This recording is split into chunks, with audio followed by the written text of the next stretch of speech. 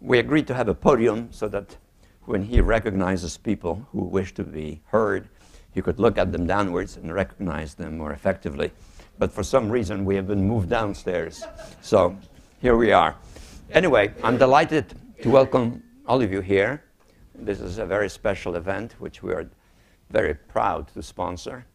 We have a friend and a colleague who has just recently written an important book, and this will give us all an opportunity to exchange views concerning it and the subject, much more important subject that he also addresses.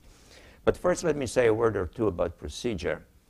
After introducing Ed, he'll come up here, or he'll actually descend down here, and give you more or less a quick overview of the book. He's not going to engage in a prolonged summary, but it is a safe assumption that maybe there are 2 or 3 or 4 people in this room who have not yet read the book. So this might be helpful to those of you who are so delinquent.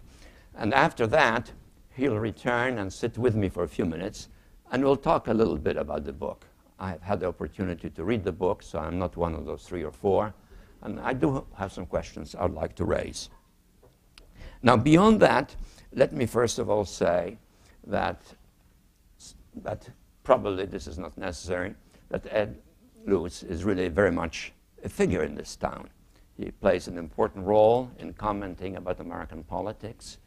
He's viewed as extremely well-informed and incisive.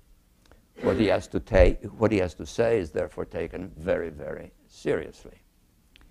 He has a significant outreach beyond the city in the country because FT is read widely, but also around the world, and he is today one of its leading commentators on world affairs.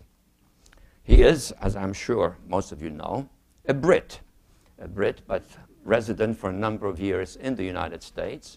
He still retains his elegant accent, which clearly qualifies him without any tests for a senior position in American television, as you may have noticed lately. And he has had an experience also in American politics by working closely with Larry Summers and, in fact, serving as his speechwriter. When I read his book, just over this weekend, in fact, I was struck by a thought which made me look at the book in a somewhat different perspective. It so happens that earlier in the year, I had reason to reread de Tocqueville, who 175 years ago traveled to America and wrote a remarkably optimistic analysis of American society. When I read Ed's book, and particularly the scope of his interests and his really unique ability to relate to people and to pump out of them insights which are of current significance, I thought of the parallel with de Tocqueville, but obviously also of the rather different perspective that he projects on America today. That feeling of mine was reinforced on Sunday when I read the review that appeared in the New York Times book magazine, and incidentally on the first page of that, which is a very specific distinction. And in the course of reading that interview, in the course of reading that review, I was struck that the reviewer at one point suggested that he would have had a different title for the book. Time to Start Drinking, he suggests. Now, if you start drinking, presumably the end result is some sort of state of delirium. So I wasn't taken by that title. But I asked myself, what would I offer as an alternative title? And what occurred to me was, Time to Start Praying, which is a much more hopeful conclusion, because prayer is designed to achieve an end effect, and a benign one in most cases, because God dismisses the malignant prayers. So Time to Start Praying is really a more optimistic perspective on what otherwise is a very serious examination of contemporary America. So with that as an introduction, let me yield the floor down here below to you, and you can carry on for now. Thank you very much. Thank you very much. That was an immensely generous and totally unearned introduction, but I'm nevertheless deeply grateful for it. Also to CSIS, Andrew Schwartz, for setting this up, and of course, is this getting feedback a little bit? For setting this up. There you are, there's Andrew. Thank you very, very much for this, and most of all to Zbig for not just moderating this, but also for, as a journalist, making his extremely fine, nuanced and experienced brain available to me and others over the last few years. So thank you very much. This is a great honor. A couple of caveats. I'll try and summarize this in a short sort of 10, 12 minutes. If I go on too long, please stop me. I've got a 20-minute stuck in the elevator with me pitch. I'll compress this into 10, I hope. Two caveats before I do. The first is, as Big said, I mean, this is not exactly an uplifting book, but I don't want you all to feel suicidally depressed by the title. It's not quite as bleak as the title and subtitle in particular, America in the Age of Dissent, might imply. And as Big said, Time to Start Drinking, I think is a very good, I laughed quite a lot when I read that line in the New York Times review on Sunday. Just to say that if I'd concluded with a saccharine prognosis, a saccharine ending to this book, it would have been unearned, unmerited by what preceded it. And so it just simply wasn't merited. And I don't think it's the kind of response to the very complex and multiply interrelated challenges the United States is facing. I don't think it would have been a practical response simply to say, to fall back on the exceptionist lines that nobody ever made money betting against America, etc. America always pulls through. My second caveat refers to what Zbig very kindly, again unearned, I think, refers to as my elegant accent, which is, by now you will have worked out, isn't the best accent with which to market and summarize the kind of thesis that my book contains. You know, I'm very acutely aware of the fact that people from my country in the last few years, from prime ministers urging America into questionable wars of choice, to historians urging America to step up and pick up the baton as the last great imperial power of the English-speaking peoples. I'm very aware that there are others of my nationality with different views, and I just want to differentiate myself from them, and also to differentiate myself from another kind of compatriot. In the late 80s, when Paul Kennedy wrote his Decline and Fall book, I'm not distancing myself from him, by the way, Samuel Huntington wrote this famous piece defining an American declinist as somebody who wishes for America's decline. I'm not in that category either. By that definition, I'm not a declinist. And if looking at my own country, Britain, and the multitude of problems it faces, and the fact that it is even more dependent on the financial sector, much more, in fact, for growth than the US, but lacks an international reserve currency. I might even consider a book on Britain, entitling a book on Britain, Time to Start Sniffing Glue, because it's not looking too good. None of which is to say that the American exceptionalist nostrums are the way to respond to the problems America faces. And I have perhaps unfairly picked on, in one or two of my columns recently, on Robert Kagan of the Brookings Institution, also senior advisor to, foreign policy advisor to Mitt Romney, whose book, The Myth of American Decline, I think summarizes this exceptionalism and why it's not the best way of looking at the challenges America faces. And I pick on him partly because Barack Obama made it known that in his State of the Union address, it was Kagan's essay that inspired him to say the line, anybody who talks of America being in decline doesn't know what they're talking about. Kagan, in his book, remarks that America's share of the global economy was, and has been, at remarkably stable at roughly a quarter of global GDP since the late 1960s. So I checked these numbers out with the IMF and double-checked them. And at market exchange rates, the accurate number is that in 1969, America had 36%. By 2000, it was down moderately to 31%. But between 2000 and 2010, it dropped from 31 to 23.5. And that's a very sharp drop.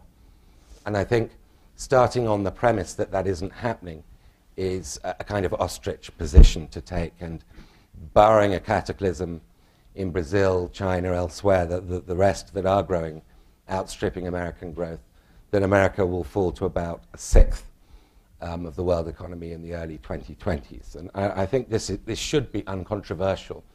So this isn't the principal subject of my book. The principal subject is how America is responding to its relative economic decline and also the multiple economic challenges posed by exponential globalization, the hyper-integration of the global economy, and also by the, again, exponential rate of change of technology and what that's doing to the world of work and to the American middle class and to their relative skill sets against the rising rest. And let me give you three very, very brief summaries of the core points contained in this book. First is the American economy is Latin Americanizing. I think that's the best way of framing it. We're all aware, most people are aware, that since the late 70s, since the early 70s, in fact, there's been median wage stagnation. The middle class have failed to keep pace with, in many years, the rate of inflation, and that large sections of the middle class are very little better off today than they were in the 70s. I think what's less well understood is how that process has deepened in the last decade and accelerated and become far more prevalent, a mainstream fact about the American economy. In the 02 to 07 business cycle expansion, this was the first growth period on record in American history where the median household income was lower at the end of it than at the beginning, by $2,000 for the median household. Since 07, of course, we've had the Great Recession, and then since mid-2009, we've had now almost 3 years' worth of recovery. Now, the median household income during the recession went down by 3.4%, as you would expect, roughly, with a recession. Since the recovery began, the median household income has gone down by 6.7%. So in other words, as the economy has grown, for most people it's continued to be a recession. In fact, that recession has, by many measures, got worse for them than the actual recession. Now, a few weeks ago, the two economists at Berkeley, Thomas Piketty and Emmanuel Seitz, showed the kind of distribution that we're seeing in this recovery, which is another way of expressing what I've just said, namely that the top 1% have taken 93%. In the year 2010, the first full year of the recovery, the top 1% took 93% of the growth from that year. The remaining 99% left with 7% of that, and almost all of that 7% went to the top decile. So in 2010 and again in 2011, the majority of the American workforce were poorer than the previous year. But the study also showed that the top 0.01%, in other words, the top 1 in 10,000, 15,600 families, the wealthiest in America, took almost 40% of the growth in that year. And we see these trends going back to previous cycles, but each year the share going to the top of first year of recovery with each expansion gets much higher. It was about 45% in the Clinton recovery, 93, 94. It's gone up to 93% going to the top 1%. Now, if that number doesn't give you a whiff of the Latin American hacienda, I don't know what will, but you could look at the politics. Because this isn't just, when I say the Latin Americanization of the American economy, isn't just confined to outcomes in the market system.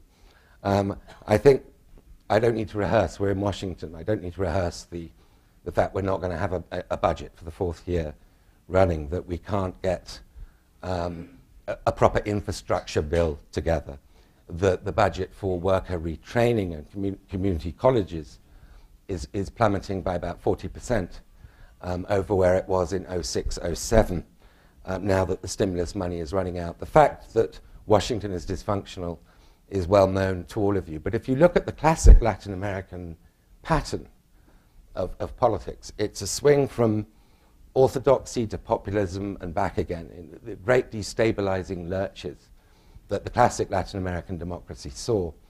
And I fear that the United States is exhibiting very much that connection between the polarization of the economy, the polarization of the labor force, into a cognitive elite and then a non-cognitive elite with two very, very different responses to the global economy, and the polarization we're seeing in American politics. Second, I've probably taken up 10 minutes already, haven't I? I'll accelerate these two final points. Second is competitiveness. Now, whenever I talk to people about the difficulties, the widely acknowledged difficulties with the health of America's political economy, people say, yes, but America has the ultimate get-out-of-jail-free card, which is the ability to remain the world's leading innovator, unrivaled innovator. And I think this is true. America does remain the world's unrivaled innovator.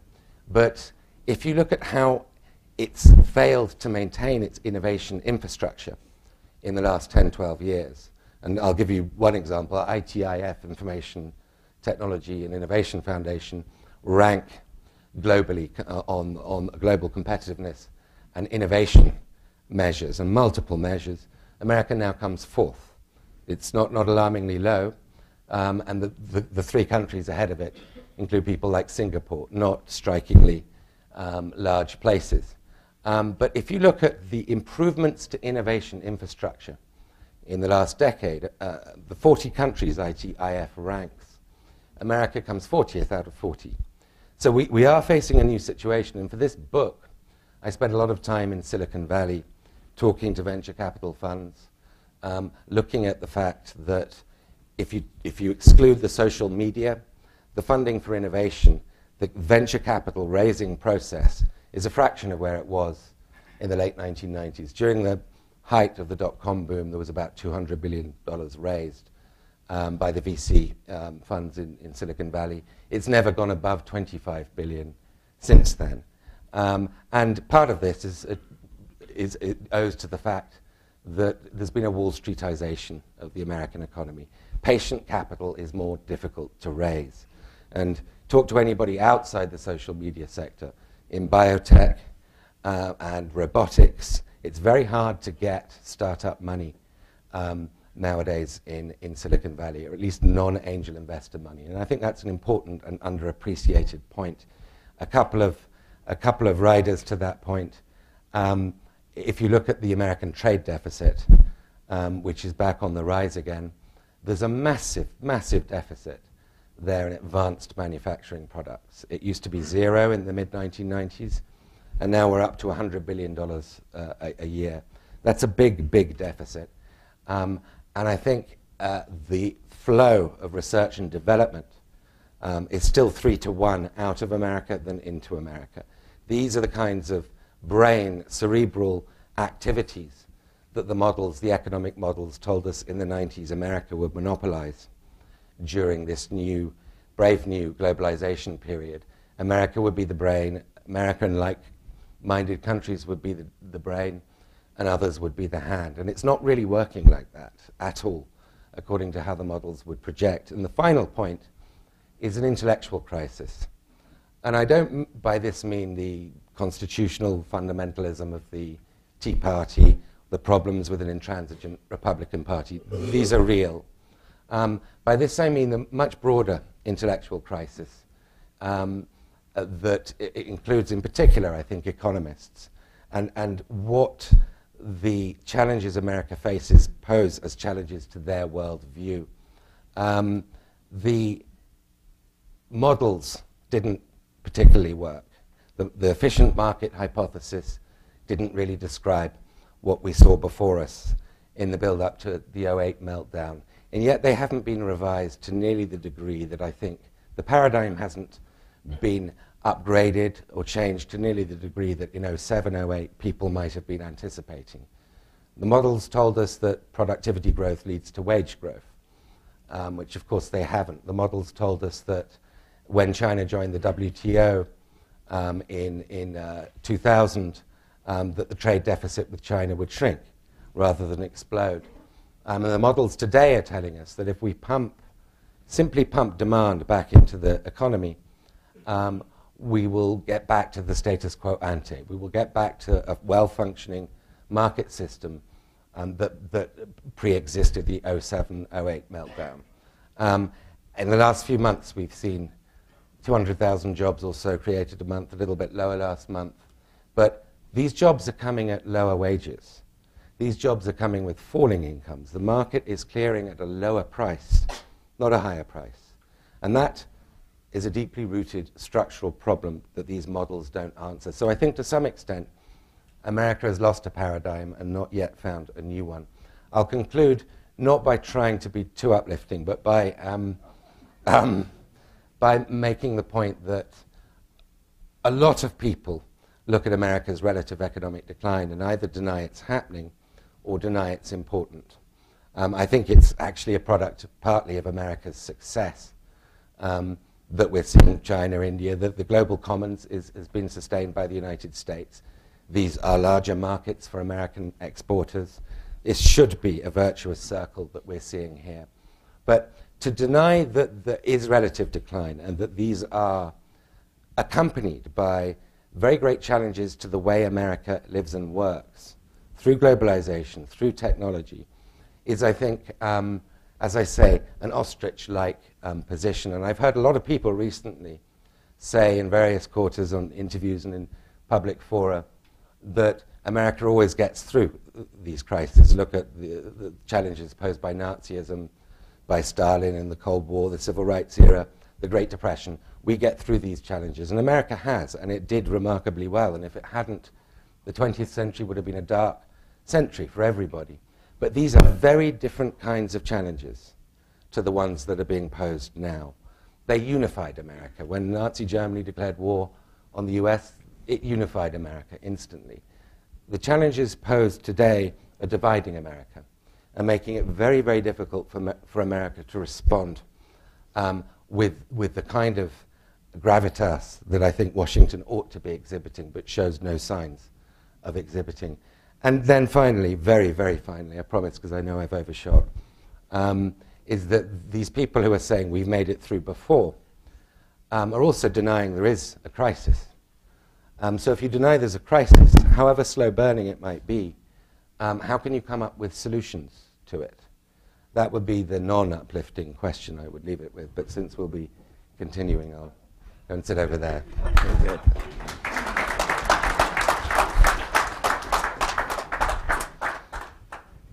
Well, Ed, thank you very much. As expected, that was very incisive and also rather sobering. So why don't we take off for a few minutes from where you left off? In an overall sense, one gets from your book a real appreciation of the complexity and magnitude of the challenge the United States faces. What I don't yet fully comprehend is how you, in the final analysis, down deep in your gut, feel about what all of that implies. Ultimately, if forced to the wall, if threatened with getting shot if you don't provide an answer, and told that if in the next several years the answer is proven to be false, the person will come back and shoot you. What would you say about the prospects of the United States, given the whole complex of issues that we now confront? I would say America will ultimately change its political course, that something has to give. This situation isn't sustainable. My fear is it has more to run, and time is short. Things are changing really very, very rapidly around the world. But what will have to give? What will have to give, I think, first and foremost, and I should be, as a practice journalist, less accented in this answer, but I do think that when one of the two major parties in a system that is designed only to work well when they are cooperating, when the factions are, there's some fluidity up there on Capitol Hill, that when one of the two major parties is in a position of denying evidence and science and reasonable debate, it makes it very, very hard, and possesses the tools to stymie, when they're in the minorities, as they are in the Senate still, to stymie any meaningful action. Then you see a Californiaization. I spoke of the Latin Americanization. Then you see a Californiaization. People tell me that in California, after the latest census, we might get to a position where what is essentially the Anglo Party, the Republican Party, is below a third and therefore can't stop stuff from happening. But we're nowhere near the situation where the Republicans are being forced nationally to recalibrate from, I think, this very impractical and very un-Republican stance that they've adopted in the last few years. That would be my number one. Well, now, in the course of your journeys around the United States, really somewhat on the de Tocqueville model, what is your sort of intuitive sense as to the source of this inadequacy of one of the two political parties? Is it some sort of deeply rooted prejudice? Is it escapism from the world? Is it inadequate education? Is it some sudden socioeconomic travails? What creates this special source of paralysis? I mean, I think every political culture has traits in its past that it returns to in a situation, and I think the American first, well, the Know Nothing movement, the Shays and Whiskey rebellions, there's a deep anti-elite and anti-intellectual strand in American history that you can understand, that is very much part of the political DNA here. So there is that to reach for in times like this. But there is also, I think, a very interesting demographic change happening in America that Ronald Brownstein, really, the journalist at the National Journal, really captures well when he writes. And that is that in places like Texas and already in California, the white blue-collar classes, the non-college educated whites, are becoming a minority. They're not particularly served well. They are part of the middle class too, the mass socioeconomic phenomenon. They are squeezed, and they're reacting by reaching for this part of America's political DNA. I do think, Texas, majority of people in Texan schools are now Hispanic. It just went over 50% last year. And the Republican Party is faced with a real challenge that gradually, election after election, that share of the electorate is going to get higher and higher. At some stage, something has to give.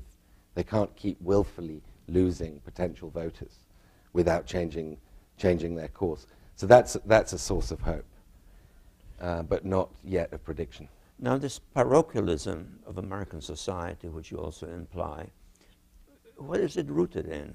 Is it some sort of a hankering for a past that never really existed? Is it a self-imposed isolation in a time in which the world is more interwoven and more interconnected than ever before? Is it some basic failure of the American educational system to create a public that is more in tune with what's happening in the world? Where would you point to as the cause of this malaise? I mean, I think people do blame Washington. They make a fetish out of Washington, right, as if it sort of exists apart from them. And I do think Washington is, to some extent, the Washington America deserves at the moment.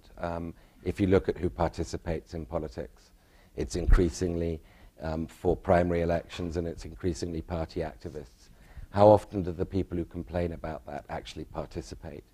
I think if you look at spending in a place like California, where people do, through the ballot initiative, have direct control and have tied up their legislature in Sacramento and bound it hand and foot, they vote for contradictory things the whole time.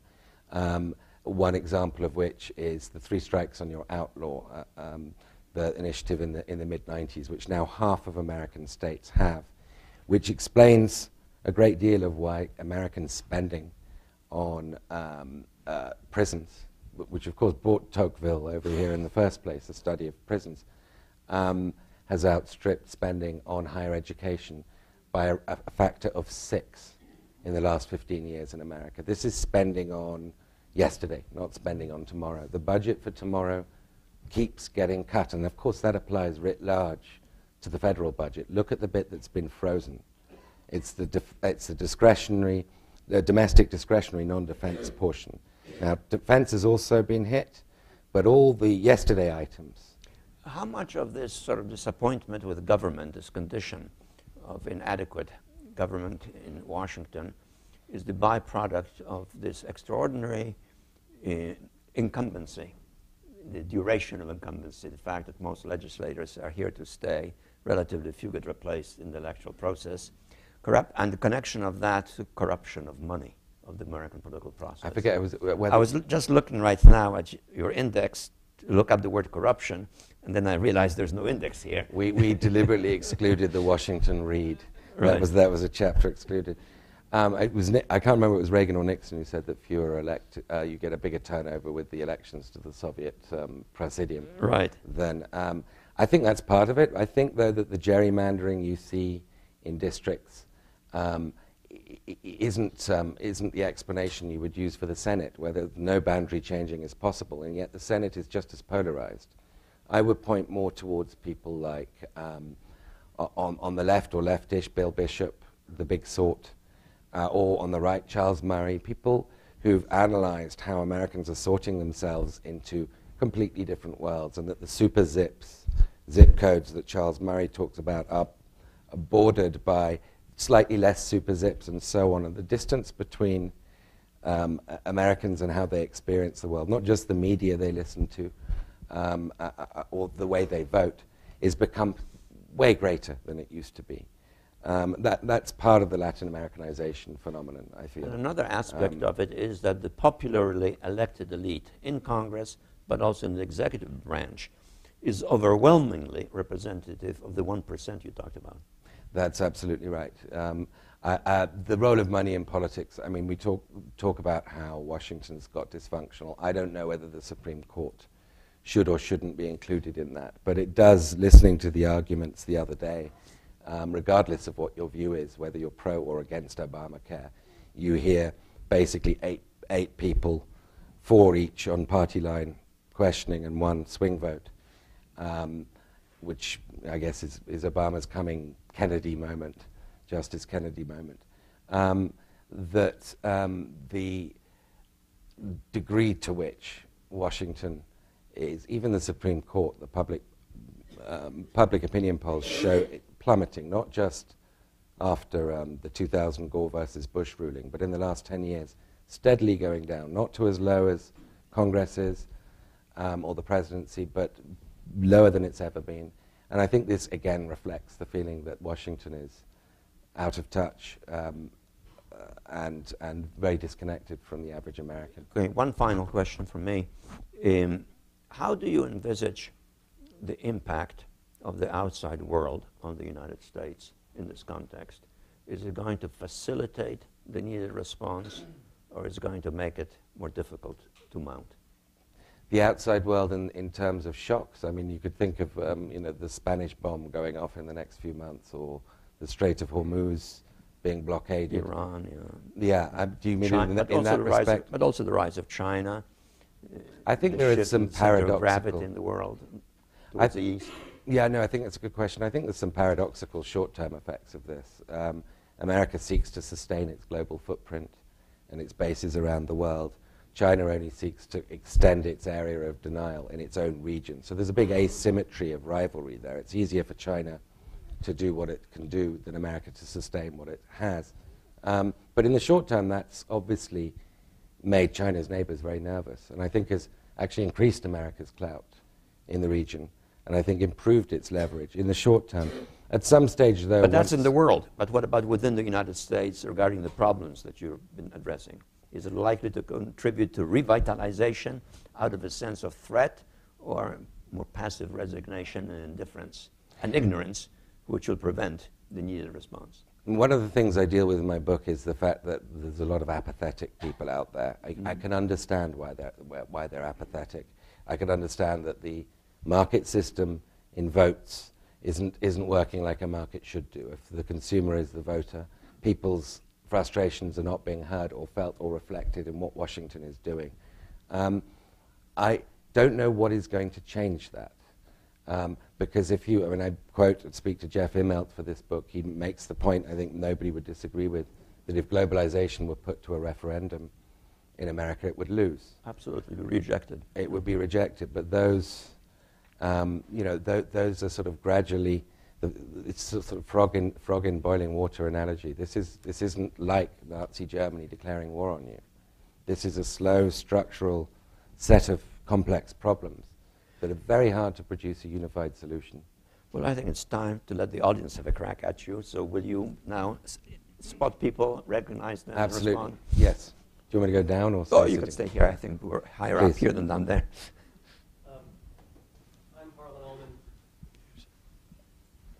I'm Harlan Ullman. My question is both for you, Ed, and also you, Zbig. I would counter your argument by saying that the issue is not economic, but we have a political process that's badly broken because politics are no longer about governance. They're about getting elected and doing the worst things to the other side.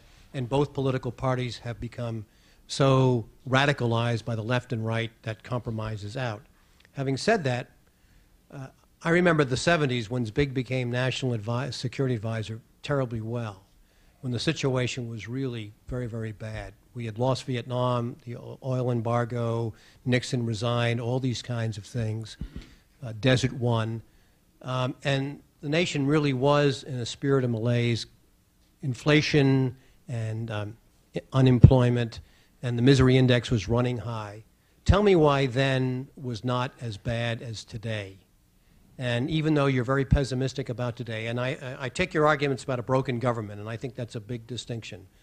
But tell me why we were able to recover in the late 70s and why you think we're not going to be able to recover today. Because I think from a psychological position, this country was probably worse off than now. I think it's a very good question. The country knew that it was in crisis. It wasn't responding in a unified way. But if you look at the kinds of things that were done under Reagan, pragmatic things, as well as Carter, but let's move on to Reagan because it makes my point more strongly. And under Carter, I mean, the Bayh-Dole Act that brought the university system into the innovation, it made it much easier for universities to fund innovation because they could keep a share of the gains. A beautifully pragmatic thing to do, which had a big impact on American innovation.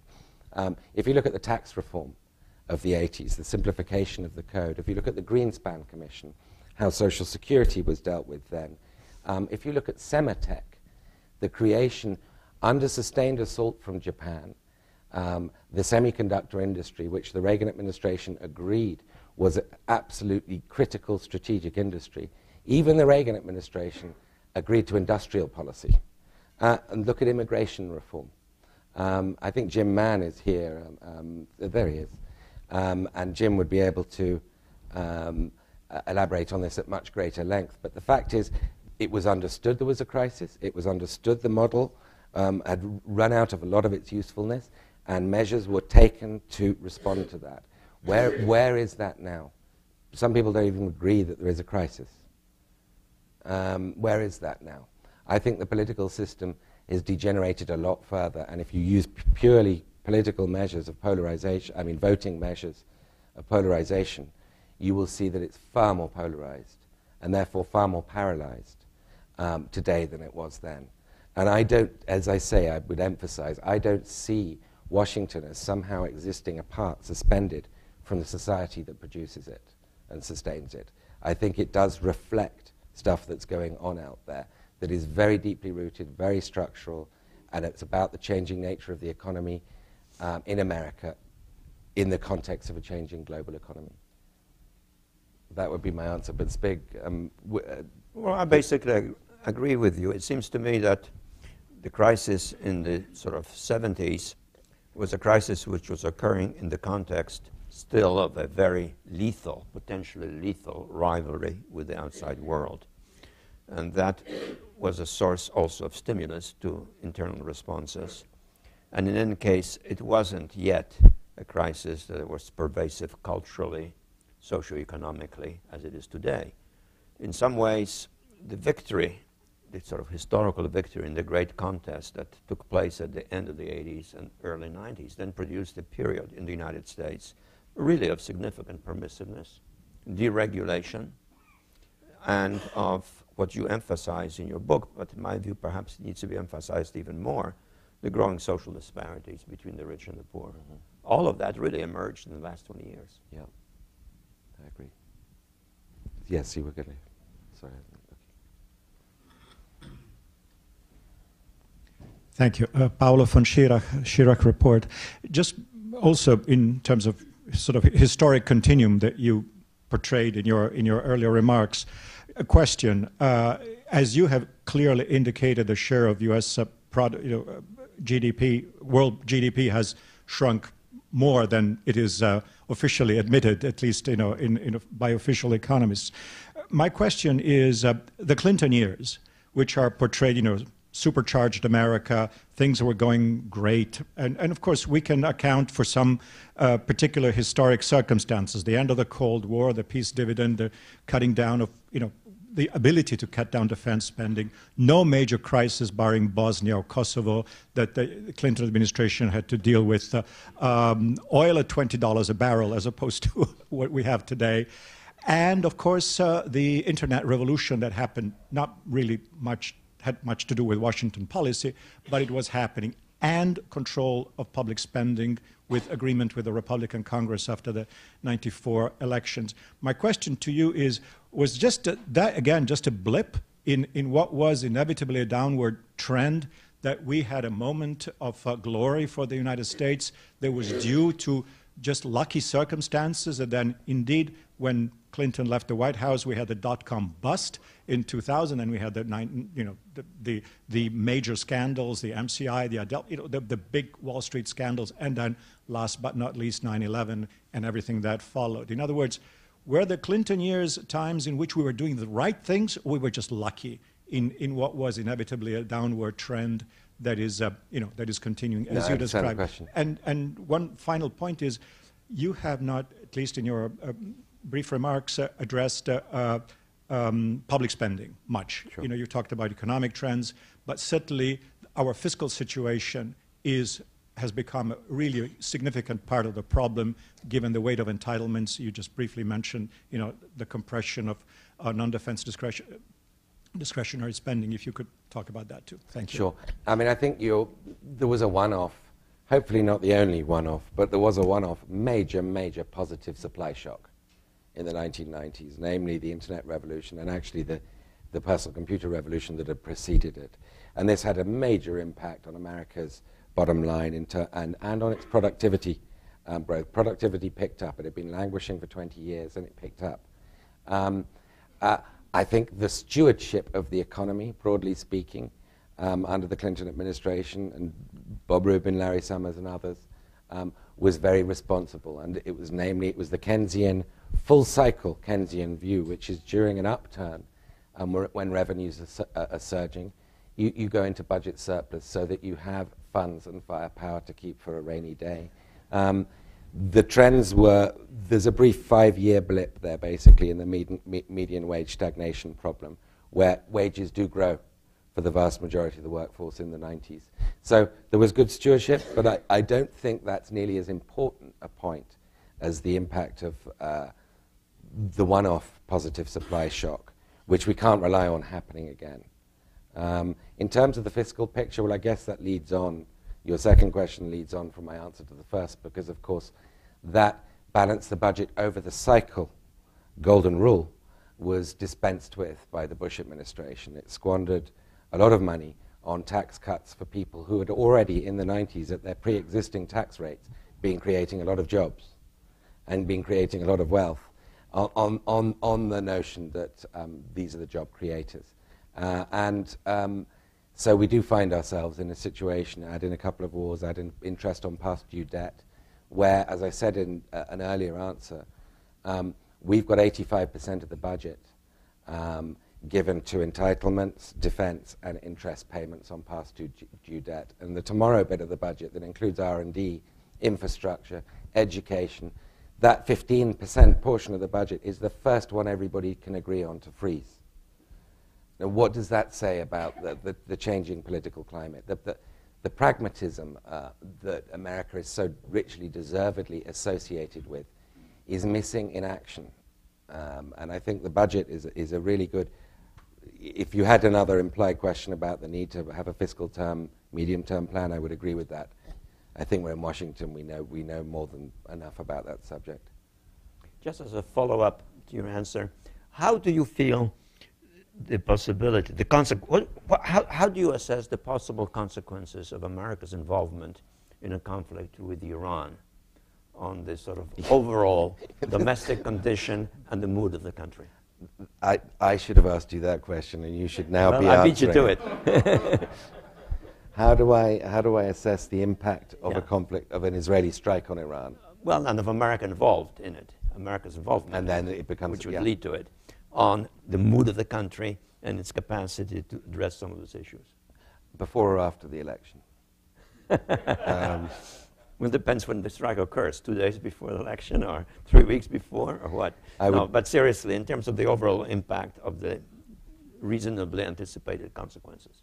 I think that's very hard to say. I mean, the opinion polls show a small majority rather of people would support military action in some contexts to prevent Iran from getting a nuclear weapon. So it's not axiomatic that this would necessarily be unpopular for America to support. Initially. Yeah. And I think very quickly this would turn into an anti-Iraq war sentiment squared, because people are sick of war. They do want focus on the domestic problems. They're not as terrified by the 9/11 kind of scenarios as they used to be. And so my assumption, based on no evidence whatsoever other than a couple of stray opinion polls that are in my head, is that it wouldn't be sustainably popular. But I would be fascinated to hear your answer. But would it galvanize a greater inclination to deal with domestic problems, or would it contribute to greater fracturing of any residual national unity? If you judge if you look at the kinds of hostage to fortune Mitt Romney has made on the campaign trail on this issue, they're not in the ambivalent language that will make it easy for him to wriggle out of if he becomes president. Even President Obama has made pretty strong commitments that that containing Iran is not an option. So I do worry this could be. I mean, this would not do worry. This would be a very fissile and divisive political issue, because I doubt a large chunk of the American people would think this was a good idea at all. More people. Jim. I think there's a mic. Hi, Jim Mann. Let me ask you to square two things that I have a hard time reconciling in my own mind, which is when I listen to my friends say that the country is going to the dogs, or when I come to that conclusion myself, which usually involves something involving the transportation system, the roads or airports of this country. And I draw that tentative conclusion, and then I happen to go into an Apple store and see the part of the country that's working. And this is on getting away from the anecdotal level, a company that is terrifically profitable and is able to shell out in the last couple of days $1 billion to 12 kids getting out of, or 4 kids, I guess, just getting out of Stanford to buy their company. You have this tremendously productive part of the economy. How does it fit in? Is it isolated? Is it linked? Why doesn't that part of the economy flow over and down and around? It's a very good question. Did you mean the Instagram, the Facebook acquisition? Yes. There are, I don't know whether you know of Tyler Cowen's book, The Great Stagnation. He's not talking about middle-class incomes. He's talking about the innovation revolution. And I think there are two points worth making here. Steve Jobs was a genius, and he was an innovative genius, and there's no downplaying that. But I think that Tyler Cowen's points that we are picking the low-hanging fruit of the internet revolution. The social media bit is particularly low-hanging fruit now. And that broad productivity gains that you got from big leaps in former stages of American history, for example, the introduction of mass education, to go from semi-literate, illiterate society to literate, what an enormous leap in America's innovative potential, to go from having a central government that had no R&D funding and no R&D capacity to one that has DARPA and the NIH. These were huge breakthroughs. And then, of course, the unification of a national economy. We're not getting those kinds of easy opportunities now to lift American growth. And you have in Silicon Valley all sorts of really impressive companies, still very impressive companies, and some yet to be impressive companies. I've no doubt about that. But if you look at the infrastructure around it and the impact of the infrastructure around it on Silicon Valley, and you look at the history of Silicon Valley and how it benefited from government largesse through the research laboratories, through the contracts, and through the making available lots of highly educated foreigners on easy visas, then lots of these things are changing. I mean, the last in particular, I think most reasonable people on left and right would agree, a staple act, where you staple a green card to the visa of this Chinese PhD student or Indian PhD student, is common sense, the kind of pragmatic thing that Washington would have done in the 1950s, 60s. If you look at the fact that venture capital funds are much more run by ex-investment bankers nowadays rather than people who used to run companies, the character of VCs have changed dramatically. If you look at the fact that Sequoia Capital, one of the best, has 8 offices around the world, of which only 1 is in the United States. It's not because opportunity necessarily is shrinking here, but there are all sorts of entrepreneurial, innovative opportunities arising elsewhere. So my point isn't really to knock down America's innovative potential. I mean, I don't think there's a culture in the world where you go bankrupt and boast about it like you do in America, and that's a really healthy thing. But I do think that America's period of total unrivaled lead in innovation is very much becoming a thing of the past. Others are beginning to innovate. I don't think China is going to produce an Apple, or it's got its own Twitter, of course, but that's a copy, or a Facebook.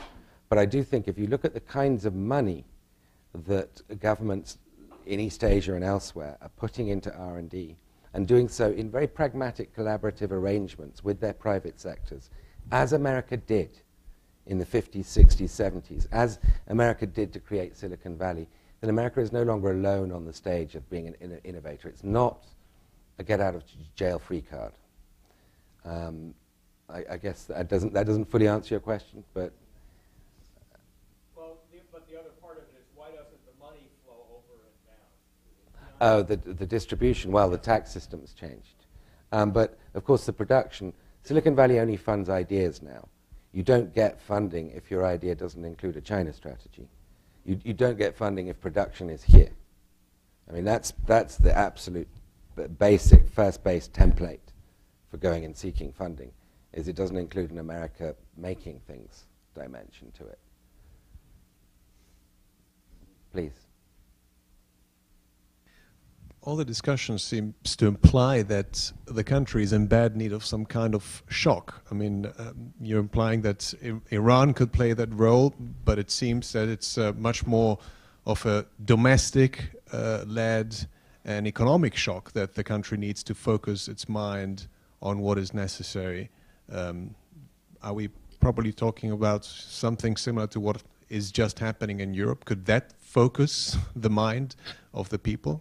Suddenly, treasuries coming under pressure because markets start losing their confidence that the country can get a grip on its problems?